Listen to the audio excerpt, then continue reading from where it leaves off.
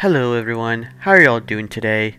That's excellent, because I got you something that we probably haven't touched in a while, and that's Poppy Playtime. So, for the past couple of weeks, Bob Entertainment has introduced us to a new lovely bunch called the Smiling Critters. It's clear that they're reference to such cartoon animal groups, or whatever you call them, like Care Bears, My Little Pony, and that's all the ones I could think of. However, that's not all we got. We got multiple screenshots of new locations we'll be exploring in a new chapter, but first, let's look at the Smiling Critters themselves. Before I get into that, be sure to subscribe to me if you haven't, if you're interested in the content I make. Now, please enjoy the video. There are 8 members in the Smiling Critters gang. There's an elephant, a pig, a unicorn, a dog, a bunny, a cat, a bear, and a chicken. Looks like they're meant to be plushies. Probably to have something to kids to sleep in the orphanage just in case they're scared of the dark or something.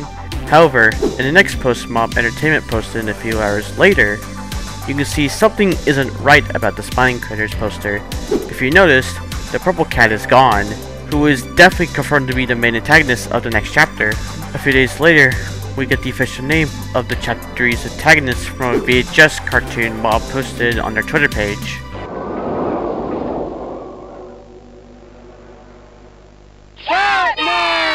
His name is Catnap, and he's probably the reason the children in the playground have nightmares in their sleep. But Catnap isn't the only character we got a name reveal of. Mob Entertainment has been posting descriptions of each character every day on Twitter. The first we got I cannot say that. He is the brains of the critters, bright and attentive. He keeps his friends steady and always steers them to make smart choices. That way, they all might grow up to be bright and brilliant, each in their own right.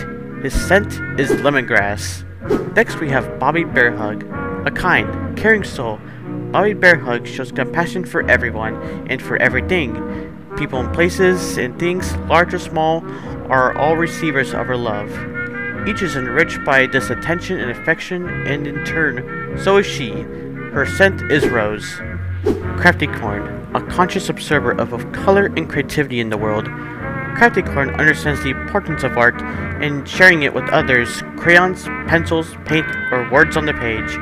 Craftycorn can see beauty in anything imagined given shape. Her scent is jasmine. This is Kickin' Chicken, the cool kid of the crew, and he maintains that sense of cool through anything, even the most intense of situations.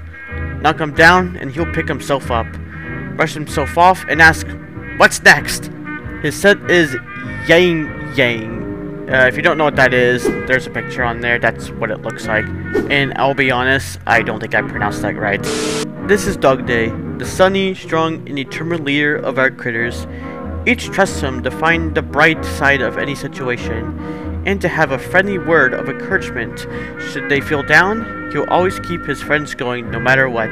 His scent is vanilla. By the way, I believe that Dog Day is that abomination looking creature from the teaser they posted on Poppy Playtime's anniversary that day. Piggy Pig. What's more important than play and learning? Piggy Pig knows the answer. A playful body and keen mind are fueled by what's put into them, which is why she encourages her friends to eat a well-balanced diet, particularly hold on. PB and J's are her favorite food.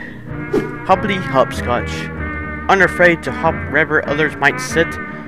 Hoppy is a friend everyone needs to maintain their energy and enthusiasm. While sometimes loud or impatient, she'll always hop beside her friends, even if it means slowing up once in a while to keep her pace. Her scent is peppermint. Catnap is super tall. Well, that's all the Smiling Critters and their personalities. I don't think I left out any members. Nope, not at all. The Smiling Critters weren't the only thing Mob Games revealed. New screenshots in the Steam store page have been revealed as well. The first location looks like a classroom of some sort. Not much to say here, but the next screenshot, it looks like we're gonna get a new hand perhaps, or it could be just another puzzle of some sort. Now here we got a bunker bedroom, but do you notice there's a hole that's shaped like a square? Now it could be Boxy Boo that caused the hole, but I don't want to believe that because since the chapter doesn't look like it'll focus on Boxy Boo at all. The fourth screenshot is hard to say what type of room that is, But there's a Boxy rug, and what looks like it'd be a giant hole. I have no idea what caused it. The next screenshot we got is an image of lockers, which is probably the entrance of a classroom we saw in image 1. The next image is definitely the hallways of Playcare. Well, the school area at least. Though in the building, the words "out of joy" appear, which probably means the kids were begging to sleep like those smiling critter guys in the cartoon and were excited when Catnap sprayed them with the sleep gas on them. Now the next screenshot is back in the FNAF 4 looking area. But what's different about this is that there's a hospital curtain.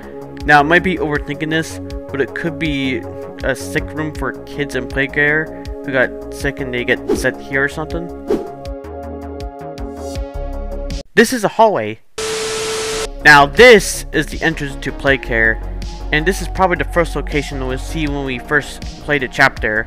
That is all there is. Now, the trailer might have arrived before this video came out, but I started this video before the trailer came out, and that is all. Thank you for watching, everybody.